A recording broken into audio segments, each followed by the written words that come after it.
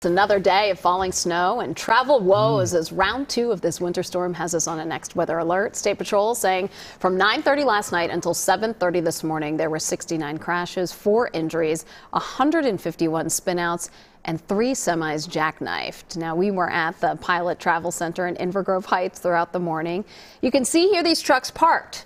They're not moving. That heavy snow is keeping about 100 of them right in their place. So we saw tires spinning out on some of the semis who were trying to get out.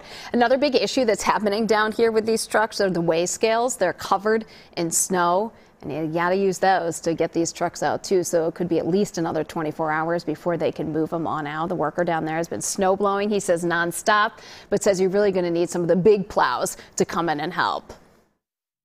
It's blowing snow and trying to keep the trucks moving along and keep the snow off the scales and, like I said, keep the pathways smooth. So, yeah, it's just nonstop.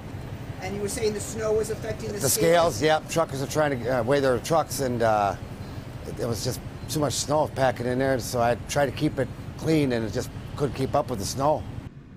So we, of course, will continue to keep an eye on this story, but it tells you something about this storm when it affects even the big rigs like these. It certainly does. We also stopped by the Burnsville Transit Center early this morning. Passengers say the snow made for a messy commute. It was a little slow. The roads aren't completely plowed yet. I think from Minnesota, you just get used to it. So, I mean, it wasn't any more difficult of a drive than normal, but it's the roads aren't plowed completely. Side roads are pretty bad. So.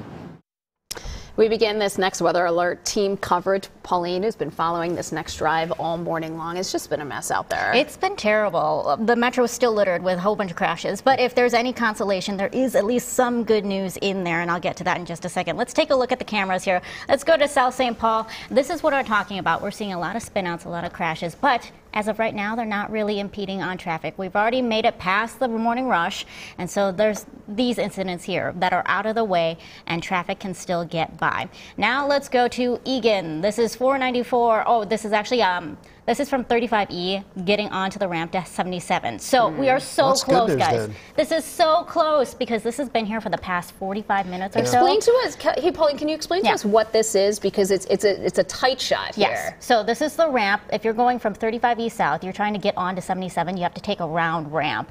And so this semi here jackknife about 45 minutes ago. Cars were still able to sneak by until another semi tried to do that, and then both of them got stuck. So one semi's gone, this one on its way out. So we are so close to emptying that ramp, guys. So just hang tight here. But a semi's having a lot of issues this morning. And then one more I want to show you too. This one in Coon Rapids, as you can see, again, off to the side of the road. You got the tow trucks there. Traffic can still get by. Some more good news from 9:30 last night to about 7:30 this morning. 69 crashes, 4 people hurt, no one died. That is the good news here. 151 spin-offs, guys. That's a lot. And then 3 jackknife semis this morning. So that's a lot, but thankfully no one was killed this morning. So that is at least some good news. Yeah, it certainly is. And hopefully people take it slow and stay home if they don't have to be out and about. Pauline, thanks. We also want to get a closer look at the roads now. Barrett Leone live in the Next Weather Tracker. Barrett, give us your location and also what are the conditions like where you are? Hey AJ, we're in Bloomington right now on 494 eastbound, and things are challenging here. We're dealing with ice, slush.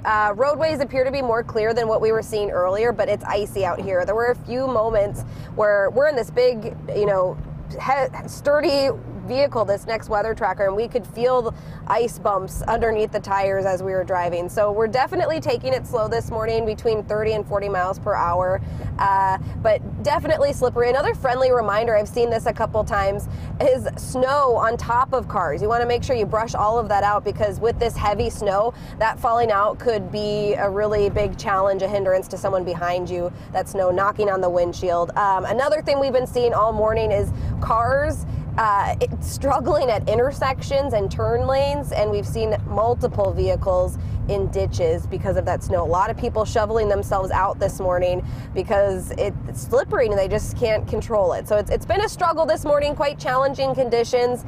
We will be tracking this into the next hour, and we'll check in with you later. Yeah, just another reminder, make sure you have that winter car kit in your car just in case something does happen to you. Barrett, thanks. Let's check in now with next weather meteorologist Katie Steiner, because this snow we've seen, it's coming down, Katie, and it's going to last throughout the day. Yeah, so there was a difference between what you saw the video that was about 5 or 6 o'clock this morning with those really big flakes, very similar to what we saw last night. Well, now you're looking outside. This is a downtown, and it's much different. Yes, it's still snowing, as you saw the mobile our weather lab there had to brush all that snow off. Windshield wipers definitely needed. However, they're very, very small, very fine flakes. If you look to the right side of your screen, you can see them flying, and it's windy out there, so the snow is going to be flying around 12 miles per hour. We're at 32 degrees. Here's a look at our satellite and radar. You can just see how much moisture is with this system. Now, as we zoom in a little bit, another thing, you see how that dark purple has now gone to maybe a more lighter purple, that white. It's a lighter snow that is falling. So we're going to zoom in closer to the Twin Cities here. You can see a little bit of heavier snow right now falling in Elk River, Buffalo. So if you live to the west metro, you're seeing heavier snow. But if you live to the north or right here in Minneapolis, we're in that little white area on that radar. And that's what we're going to be expecting through the rest of the day, is just a light snow. I think that really heavy stuff probably out of the way. It's going to get lighter and lighter as the day goes on. So here's a look at your next 24 hours. Temperature's not really going to go anywhere, but that snow not really going to go anywhere either. Sticking around until really tomorrow morning. That morning commute tomorrow still has a potential to see some snow showers, but nothing like what we've seen in the last 24 hours. People have gotten more than 10 inches of snow, and we could expect 2 to 5 more inches on top of that. So this is a pretty big storm, guys. This is one of those multi-shovel storms. Yeah. So you got to snow blow once, twice, maybe 3 times. But if you want to plan your day today, there's not really a good break to shovel that snow, but I don't think, I would say maybe once in the morning or afternoon, and then once before you go to bed. I mean, in Minneapolis and St. Paul, the cities are learning that a hard way this morning. Katie, thank you. We just learned moments ago St. Paul has declared a snow emergency, so starting at 9 o'clock tonight, all the night plow routes will be plowed in St. Paul. Now, Minneapolis has not yet, but is expected to follow suit. Both Minneapolis and St. Paul say they do have extra plows out. Many other metro area cities have declared a snow emergency. To find out if your city is on that list, head to our website. Well, today's snow once again caused cancellations and delays at MSP International. According to flight tracking website FlightAware, there were already 95 cancellations and 51 delays this morning. And last night, a plane carrying nearly 150 people, it slid off the end of the taxiway at MSP. It's because of the storm. Thankfully, everyone was able to walk away. Airport says that the plane had landed safely just before 7 o'clock, but then its nose gear slid 30 feet and got stuck in a snowbank. Metro Transit then tweeted out images of their bus coming to pick up passengers from the airplane. They say they're always happy to help their partners in times of need. Airport says that field maintenance crews had been working to clear and treat the runways and taxiways. MSP did temporarily close their runways around 7:30 because of the weather conditions, but they say that was unrelated to this incident. The plane was removed from the taxiway overnight, and Delta has apologized for the delay.